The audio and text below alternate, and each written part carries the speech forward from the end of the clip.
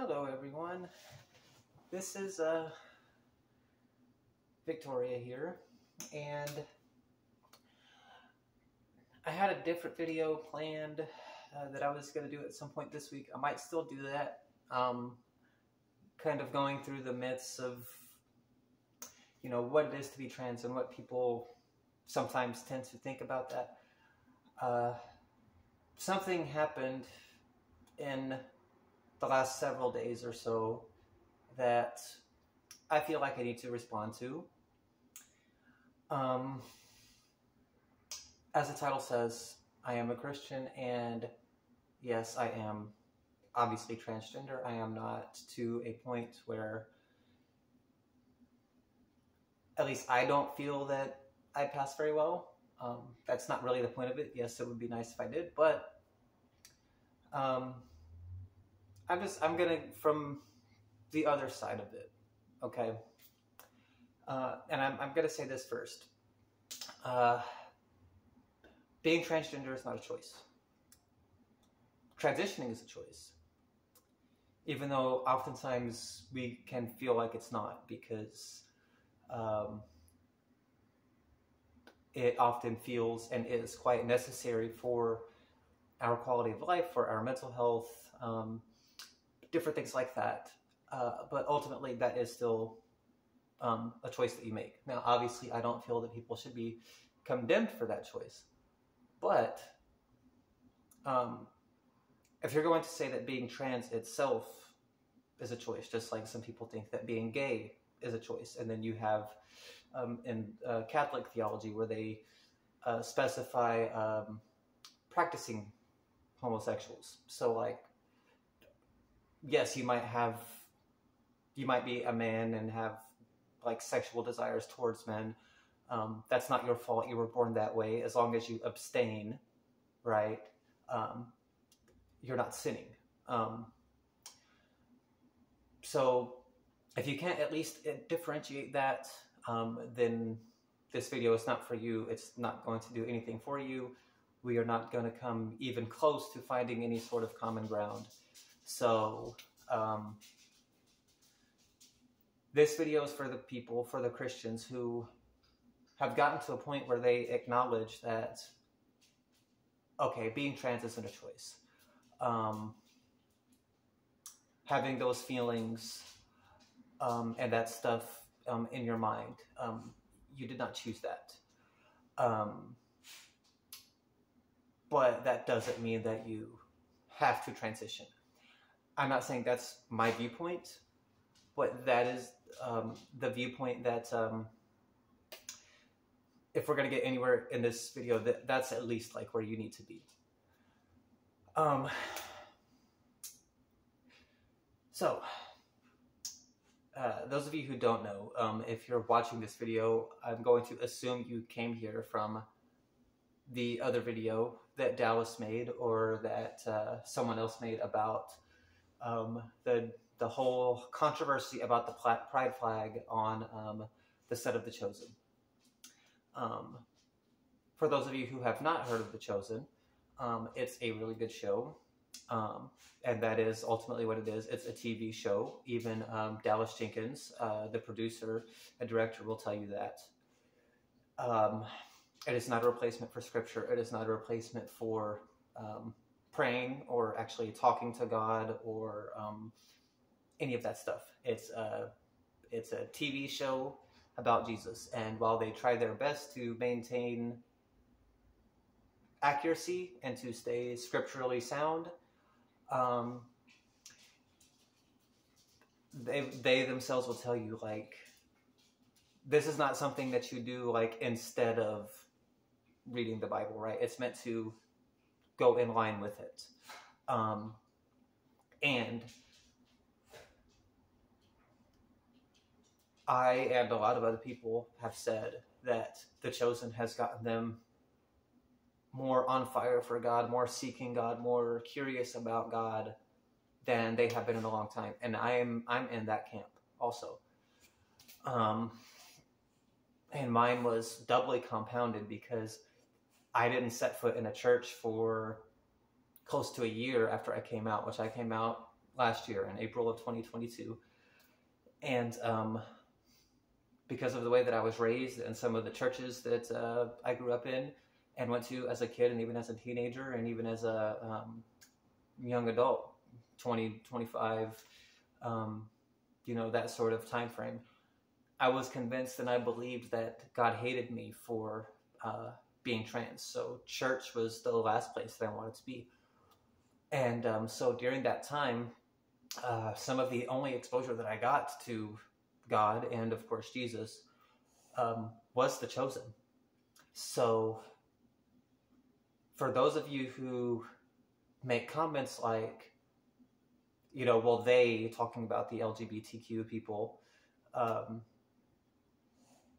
shouldn't be watching this show, they shouldn't be trying to hijack this show, as I've seen some people say, which is not happening. But those of you who make those types of comments, I want you to understand what you're saying. What you're saying is that in a time of my life when I was in my lowest point and one of the darkest points that I've ever been, that I should not have had access to Jesus, because this show was about the only access that I had to Jesus. My faith was not strong enough to read the Bible. My faith was definitely not strong enough to go to church with people who probably hated me, or at least that's how I feel and how I felt.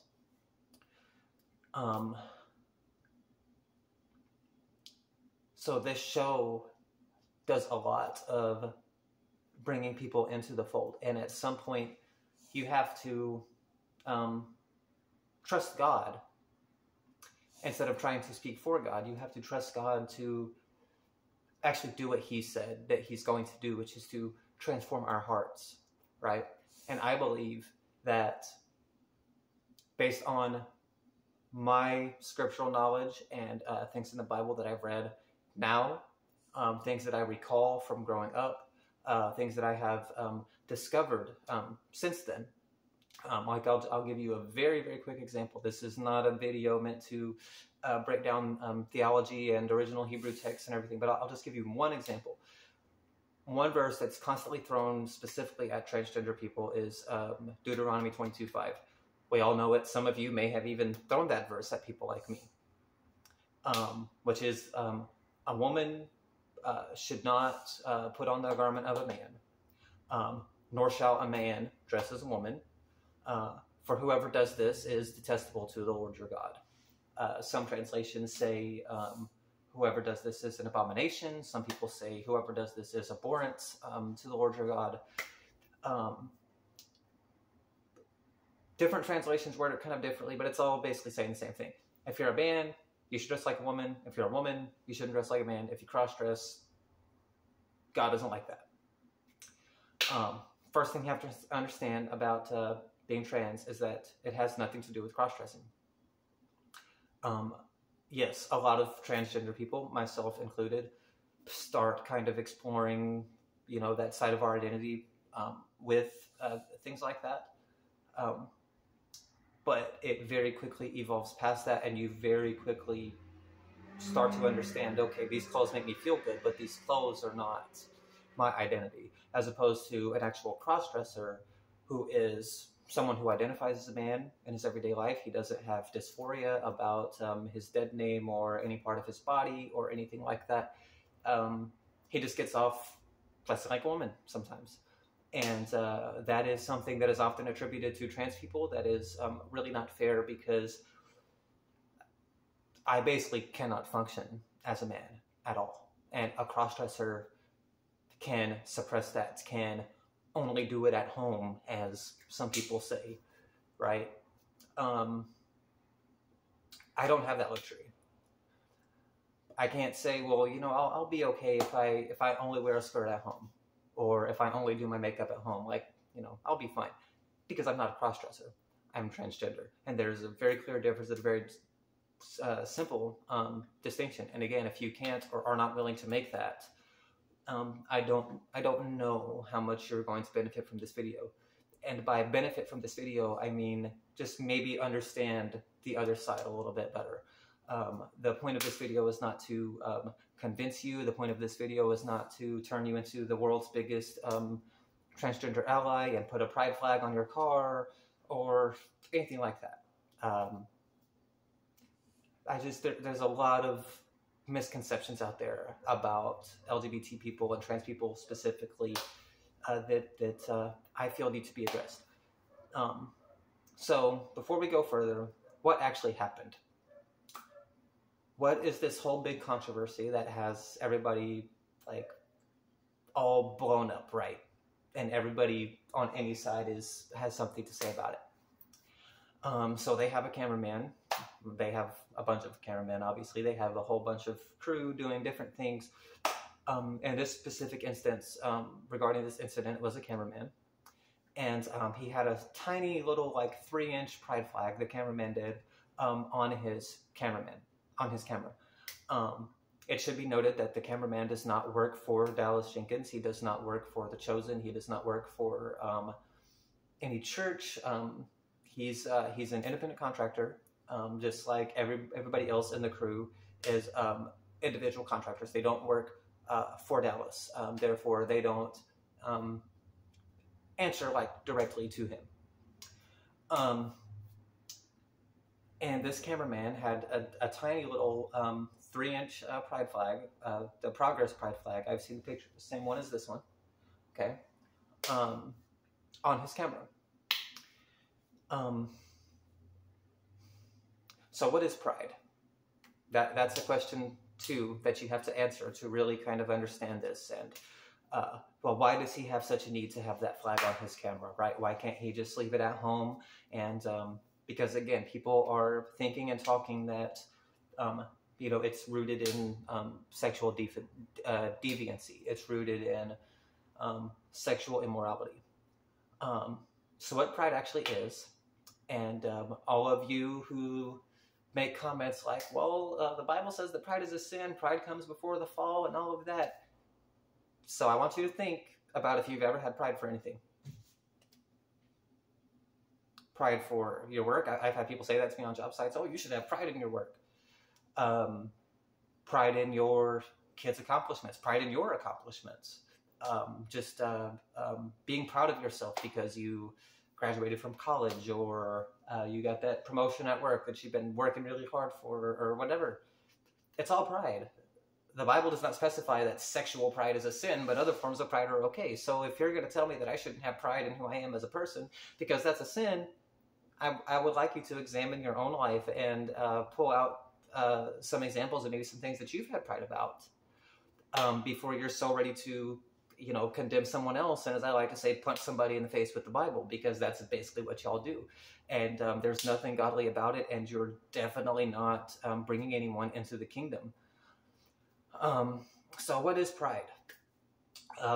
Pride is a celebration of how far we've come, and also a recognition and an acknowledgement of how far we still need to go. And human rights for other people who would be considered to be queer by heteronormative people. So heteronormative is just a man who's dating a woman, or a woman who's dating a man, or somebody who is attracted in that direction. They want to get married to somebody of the opposite gender. They want to have kids, all of this stuff. Basically what society for a long time up until recently has told you is normal, and that's everything else, every other lifestyle, every other sexual attraction, everything is to be shunned. It's not just people telling us that it's wrong. It's not just people telling us that we're sinning and we're going to hell. If it was just that, it would be very easy to ignore. There have been laws made in the past. There are laws trying to be made today, some of them successfully, that is targeting the lives of, specifically at this point, transgender people. And what pride is a celebration of the victory over that we have overcome these bigotry, we have overcome these laws, even in sort of the midst of just all of this. Even now, as they continue to pass laws against our existence, we're going to be happy, we're going to exist, we're going to go to work, we're going to, have our families, we're going to do, the things that we do, and we're going to be strong in spite of it all. And we're going to have pride for, what we are. And again, if you are still watching at this point, that means that I have asked if you are one who acknowledges that it's not a choice to have these sort of transgender feelings. So you understand that. Now, I will say also on top of that, and this video is going to be a little bit longer than Dallas's. I'm just going to apologize. His was like 19 minutes. Mine might be 28, 30, something like that, because there really is a lot of stuff that I have to say. My mouth is dry. Gotta get my vanilla Coke. My favorite drink, those of you that don't know. No, I am not sponsored by Coke or anybody else. Wouldn't that be nice, though?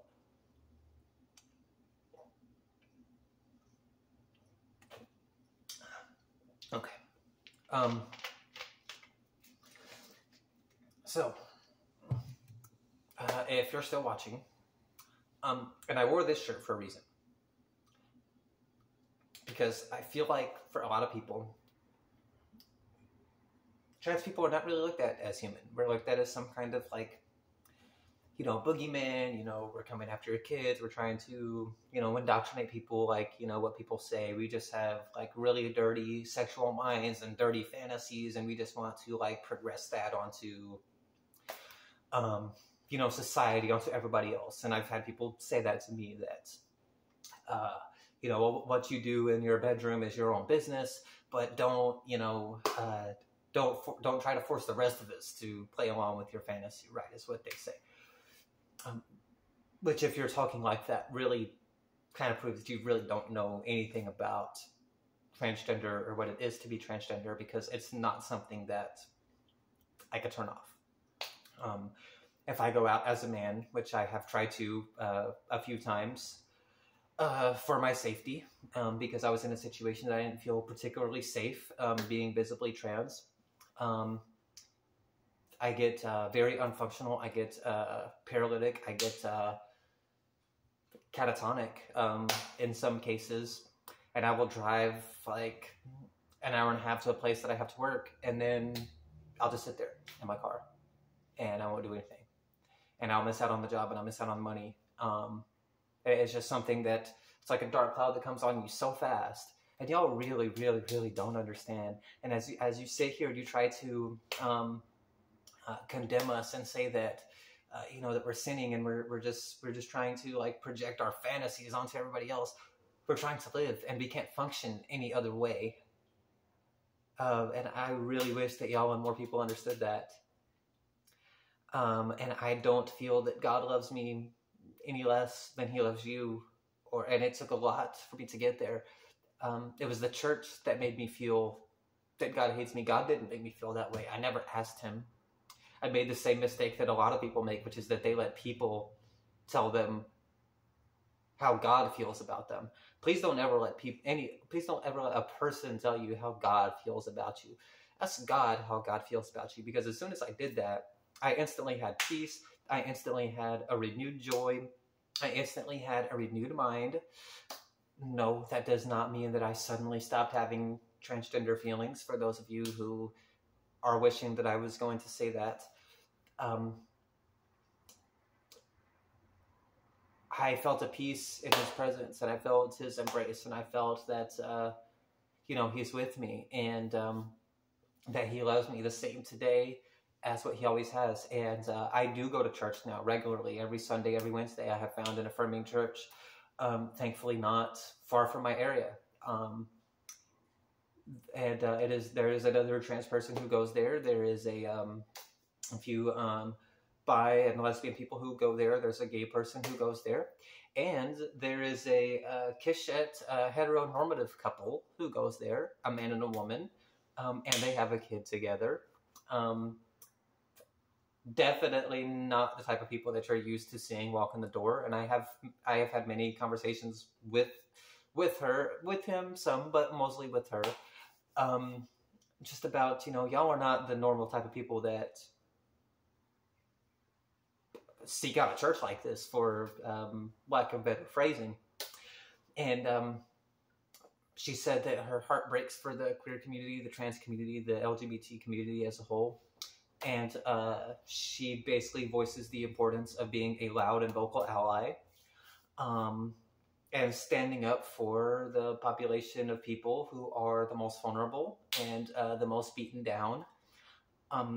And right now, we're the ones that are having all these laws and stuff passed against us. And so she's going to come and worship with us, even though she herself, she can go to any church in the land and be accepted. But almost any church in the land. She's a minority woman, so there are some more racist places that probably would not have her. But for the most, she certainly can walk into a lot more churches than I can. And she chooses to walk into ours because she wants us to know that she is beside us, and she's an ally, and she's an activist, and she's all these things.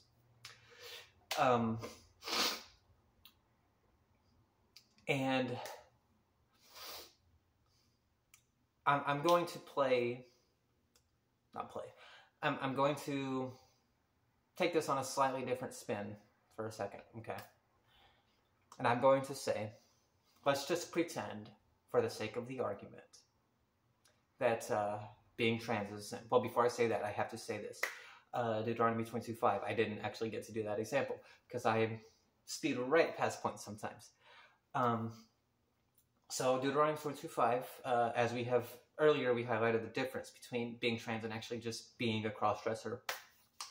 Deuteronomy 22:5 on its surface doesn't have anything to do with being trans. It just has to do with the type of clothes that you're wearing, which has nothing to do with being trans. If I take all of this off right now, if I take my makeup off right now, if I, if I take my nails off, and I just start dressing like a man again, I grow my beard again, and I do all of that, can I tell you a secret? I'm still trans. I'm still a woman on the inside. I'm just allowing the world to dictate what I show them. And being trans is really about embracing your identity and saying, like, I don't really care what anybody says about it. I don't really care what anybody does. I'm going to be who I am on the inside. And cross-dressers do not risk their lives to cross-dress.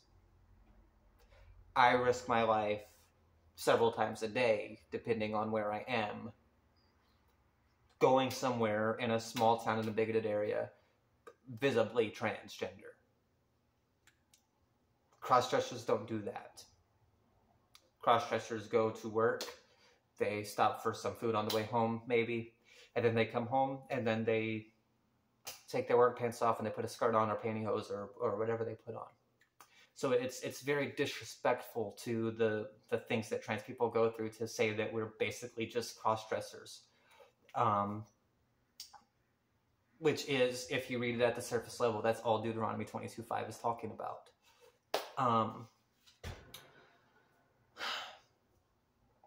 So the thing about Deuteronomy 22:5 is that it really doesn't even have anything to do with cross-dressing.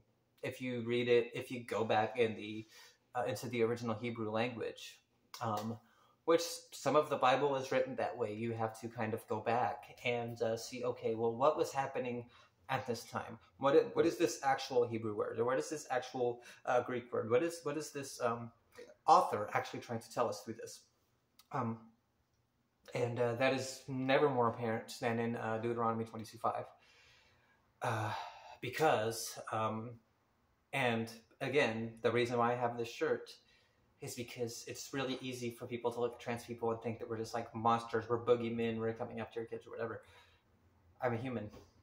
And there's some hearts down here that you can't really see, but I'm just a person, just like you. I struggle to pay my bills just like you. My dog, just a couple of years ago, had cancer really bad, and I blew through my life savings. It was like $7,000. Took every single dollar I had saved to treat him for that.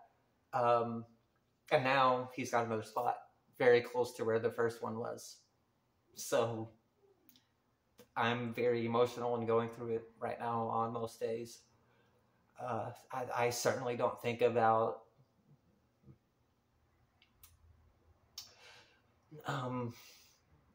transgender conversations in schools, or going on the internet and trying to convince other people that they're trans, or whatever it is that y'all say that y'all think that we do.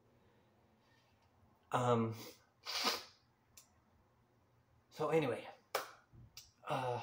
Deuteronomy 22:5 talks about, on its surface, that a man should not dress as a woman and a woman should not dress as a man, and whoever does this is an abomination to God. If you look in the King James Version, it says, pertaineth to. A man should not put on that which pertaineth to a woman, nor should a woman put on that which pertaineth to a man. Or actually, that's reversed. A woman should not put on that which pertaineth to a man, nor should a man put on that which pertaineth to a woman, for whoever does this is detestable to the Lord your God. So the Hebrew word for pertaineth is kaleh. And it basically means article, utensil, implement, accessory, something having to do with the subject matter. For example, this lid pertains to this bottle. This label pertains to this bottle. My nose pertains to me. It's my nose. It's not someone else's nose. My key fob pertains to my car.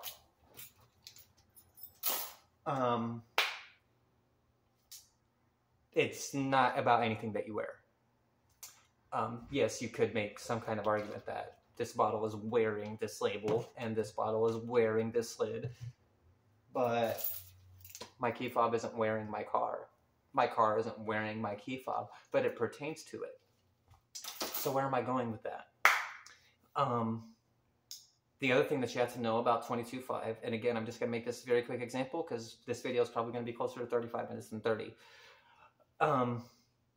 If you go into the Hebrew again, and you look at, a man should not wear that which pertaineth to a man, or to a woman, kaleh. A woman shouldn't wear that which pertaineth to a man. What word did they use for man? Because there was a few different words for man, and they all kind of meant something different. For those of you who think that this whole, differentiation between what kind of man and stuff like that is just something that just came about right now because of the whole transgender thing, it's something that even the Hebrews recognized. And they had a bunch of different pronouns and stuff like that, and just descriptors of different types of masculine things, different types of feminine things. You won't hear this in church most of the time. If you are a man,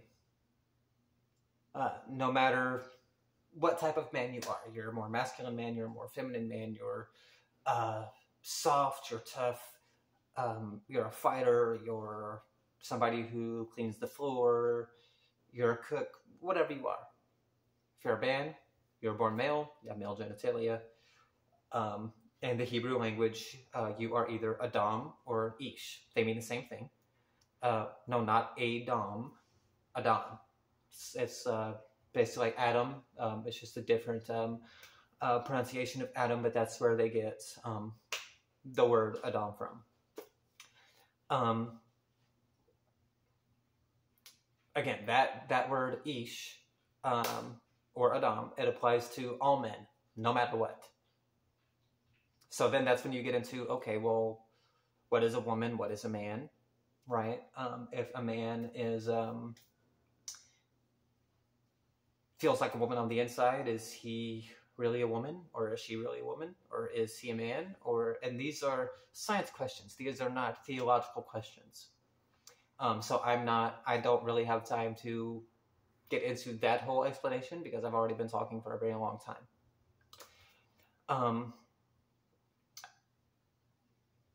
The interesting thing about 22.5 is that it does not use either one of those words in describing man.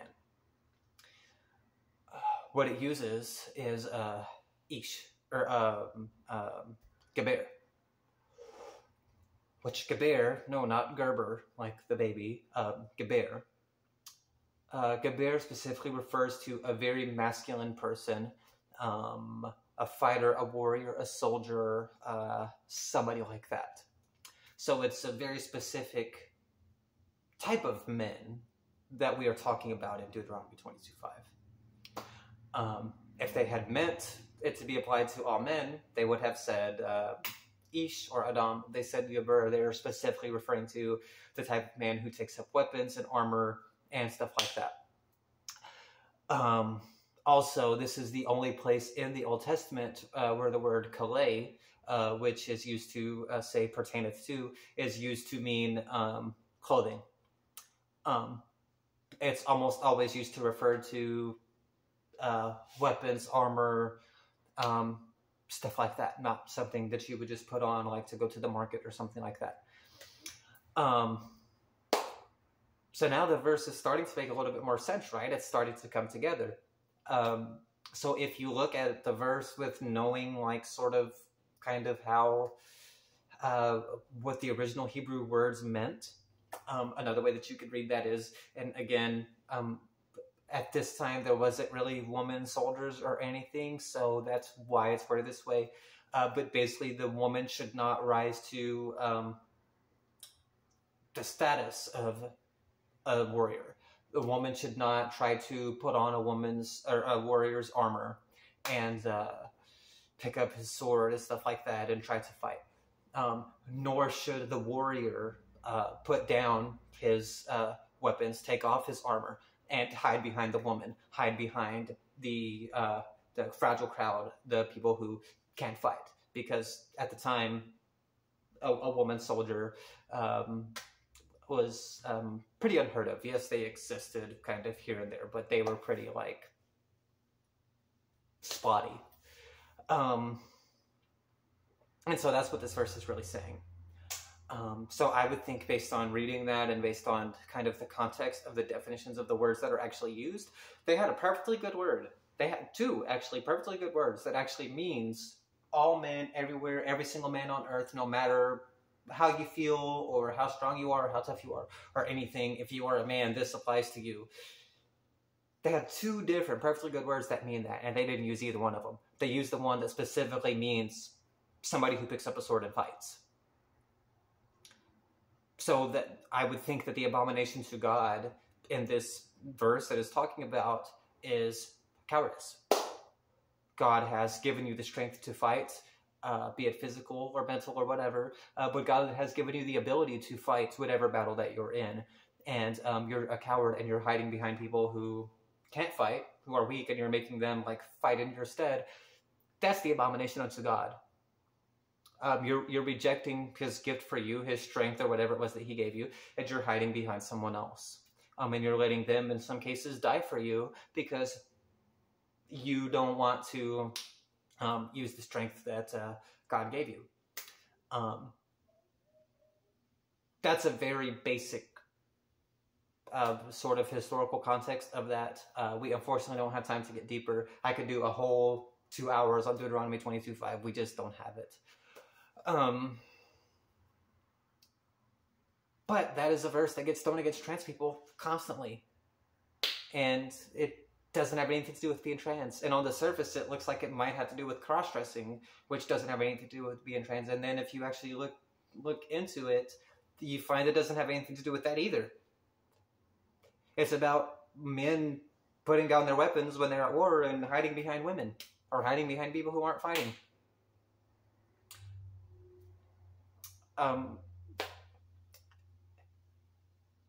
So there was a quote one time that I heard, and I don't have it memorized, unfortunately, nor do I remember who said it. I will tell you that it's not mine. But it's basically that when Christians want to go around punching people in the face with the Bible, right? And they are condemning people and saying, you know, what these people are saying is that Dallas should take a stand.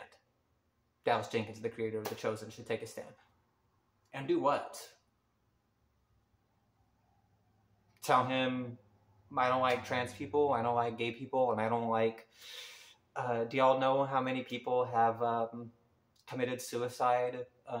Trans people, LGBT people have committed suicide over the years because of legislation, because of non-acceptance, because of all of this different stuff that's going on. And all what a pride flag does, there's people who aren't trans, who aren't gay, who aren't anything, who have pride flags.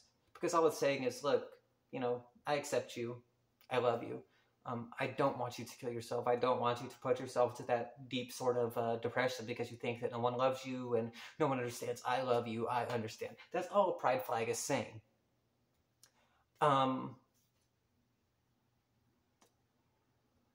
And asking someone to, I mean, we don't know the story. Like he could have like, you know, a gay brother or something who attempted suicide or something. Or a trans sister, or whatever. That's just his way of like being with that person through the day. But you're going to tell him, take that off your camera? And I don't know. I don't know. I'm just guessing at the scenario. But you would feel pretty bad if you have a conscience. If you told him, you know, take that off, you know, we don't endorse that, you know, whatever. And then you find out it's something like that. If you have a conscience, you would feel bad about it. And then all of the chosen actors, not all of them, but a lot of them kind of stood up and was like, you know, hey, don't be homophobic here. Jesus loved everyone, you know, that whole thing. And I tend to agree, but even if you don't think that, again, I was in a period of my life where I spent most of the time thinking that God hated me unless I was watching this show. I surely wasn't going to church. I surely wasn't reading the Bible. This show, a lot of the time, was the only exposure at all that I had to Jesus in a period of my life when I was contemplating suicide. So ask yourself if me not watching the show because I'm trans is really what you want. Because basically what you're saying is that in a period of my life when this show is the only access that I have to Jesus, that I just shouldn't have had access to him because we're hijacking or whatever the Jesus show. I'm just going to tell you, gay people and trans people have always existed. And if you think that bashing us and telling us that we're wrong, we've heard it for our entire lives. It's not going to make us not trans. If I stop doing everything today, I'm still going to be trans. I'm still going to have like this identity feeling inside. I'm just not doing anything about it on the outside. Which, what does that mean? Most likely that I'm suppressing a lot of things. I'm miserable, I'm depressed, I'm all of these things. Pray the gay away does not work. Pray the trans away, in my case, does not work. I've tried it, and all it got me was wanting to kill myself more than what I already did. So that would be my challenge to some of you who want to boycott the show or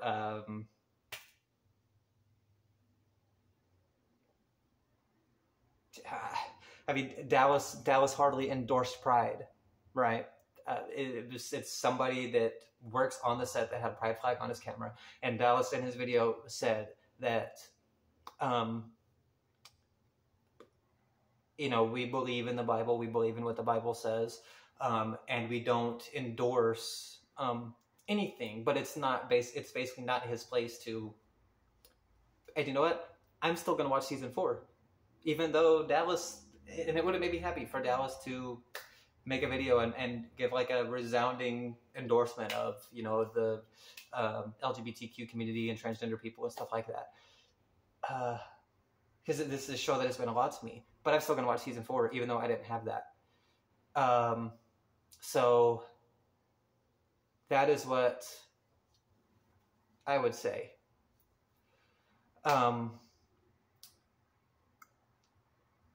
there's people that's like, oh my God, there's a guy that doesn't even work for Dallas, had a little tiny pride flag on his camera. We can't watch the show anymore. And the creator of the show basically told me that, he said it in a nice way, but he basically said that, like, you know, I'm sinning. I might be going to hell. And I'm still going to watch the show. But you can't get past a pride flag on a camera? Anyway,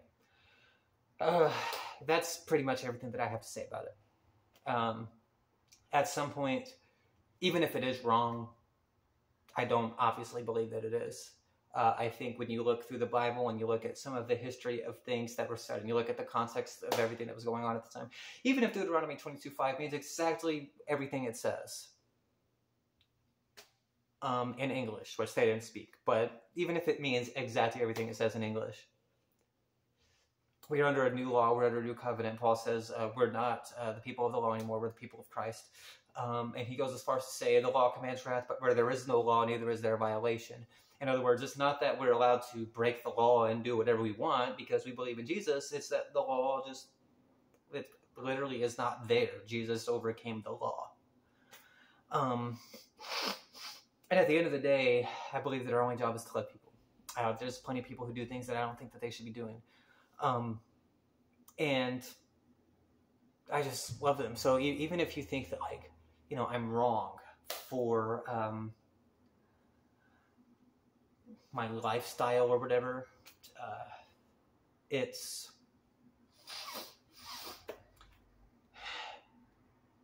I'm very sad and scared for this world and kind of where we're going. And the irony of it is, a lot of y'all probably are too, but for vastly different reasons. See, y'all probably think that people like me are ruining the world when all we're trying to do is exist.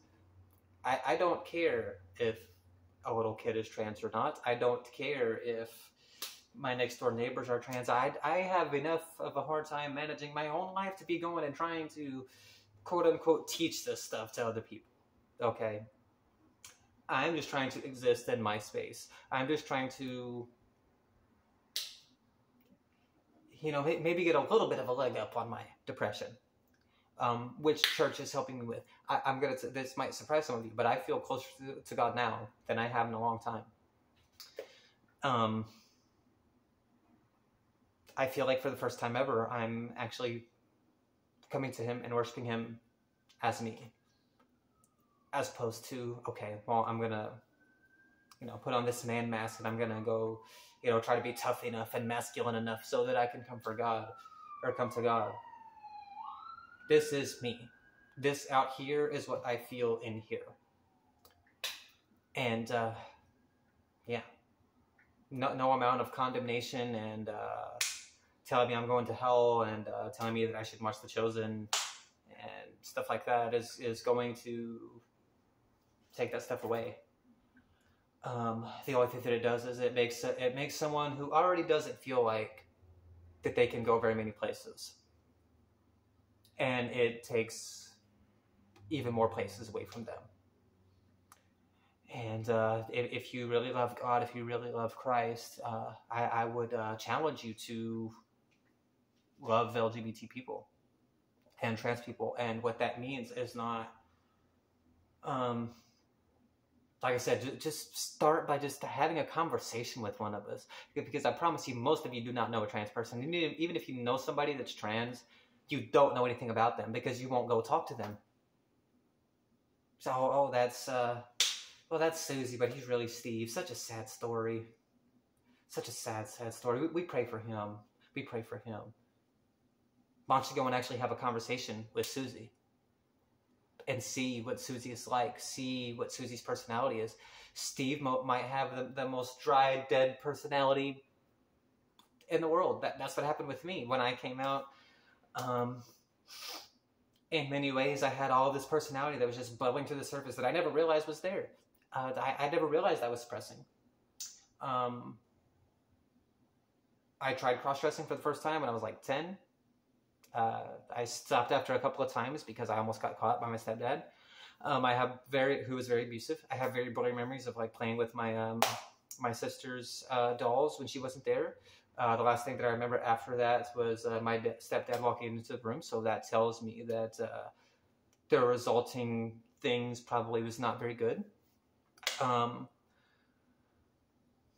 I wanted to do all kinds of things that men don't do, boys don't do, so I just didn't do them. That I suppressed. Now, again, being effeminate, wanting to wear a skirt, liking how you look in makeup, none of that like makes you a woman, right? It's a very nuanced thing. And I'm definitely not saying if your 7-year-old son wants to put on a dress that you should immediately start that, oh, well, he's probably trans. Like, it could just be a phase, but it might not be. And the problem is that people act like it always is. And that the times when it's not, the times when you don't grow out of it, that it's a very severe mental illness that you have to treat, right? Like conversion therapy and stuff like that. And that doesn't help anybody. I'm 32. I got my first apartment in my own name this year. I got my first car in my own name this year. I just finally started being financially stable this year. I came out last year. I started HRT in January of this year. So maybe, just maybe, are you willing to even entertain for a second that maybe there is legitimacy to the science behind it, like we keep saying, and that this in my case, estrogen is realigning my brain into the way that it's actually supposed to fire, and now things make sense to me. Now I can function. Now I can actually do things that 32-year-old people do, like go to work and have a functional life and not be just paralyzed in bed all the time. Maybe. Anyway, I didn't mean to talk for 45 minutes. I was trying to get it closer to 30. I don't hate anybody. Even the most visceral, MAGA person is, oh, you're going to hell, and I love you. I wish you nothing but the best. Comment on this video. We can meet up and go have some coffee or something and talk if you want to. I'm always down to talk to anybody. I don't care. I can always defend my points. I can always, we're not going to heal this country with more division. We're not going to heal this country with any more of, well, this side over here is doing it. And that's why a lot of people on the left don't like me very much because, well, I shouldn't say a lot. Some people on the left don't like me very much because they say that I'm too nice to Republicans. I don't put my foot down enough. And I just believe that a lot of things that people say and do is rooted in fear and rooted in not knowing. There's a fear that comes in and not really knowing or understanding a thing. And that can be hard. So, yeah. Hit me up, make a comment. Let's go grab a coffee. Let's go grab some lunch. Let's talk. And see if we can't get to, kind of the middle, some kind of compromise. And again, there's people on the left that's going to say that, I shouldn't waste my time and that I should be, more like hardcore about it. But I don't. We don't get anywhere with more hatred. Love casts out all darkness, and love casts out all fear. And ultimately, that's what's going to heal this land is love, not hatred, not fear, not all of this division. There's a spirit of division on this country right now, and I'm not falling for it. I am not falling victim to it. I am not going to say I don't want anything to do with you because of whatever, even if you hate me. That's fine. Yeah, I guess that's really all I have to say. 50 minutes. Come on, Tori. Even everybody at church says the same thing, that I talk way too much. So, anyway, God bless you all. Wish you nothing but the best, nothing but love moving forward. Really, truly, honestly. That